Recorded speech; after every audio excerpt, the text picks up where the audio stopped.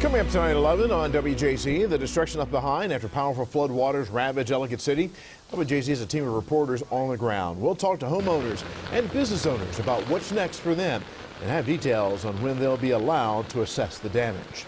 Plus, still missing, and Army National Guard members get swept away in the floods while helping a woman. An update on the search for Edison Herman.